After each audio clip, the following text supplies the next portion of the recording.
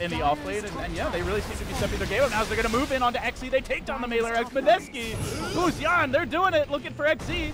In trouble now. The curse comes out. It's only Hunt to the Raging Potato, though, and I don't even know if he goes down. That goes with the Grave!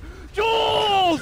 What a play! Sick maneuver there by him, and Kuku stands strong. He lays into aggressive. He'll force him back. The Viper trying to kite him. Everybody's slowing down the raid boss, but you can't slow the dunks. He rages forward again. This guy's turning into Shaquille O'Neal before our very eyes. I thought he retired Luby, but he's back and forth, up to 36 armor with the weave still going. He keeps on fighting. Kuku, get one more. He wants aggressive as well. Oh, the Armor with the heal. He's going to survive the Satanics. He lives through it all. He's going for the fountain. Kuku!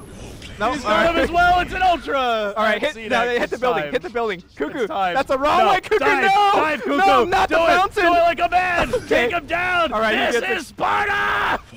He gets him. Okay, I think that the building's a little bit more important, but okay. The fountain now. All right, more. We want more.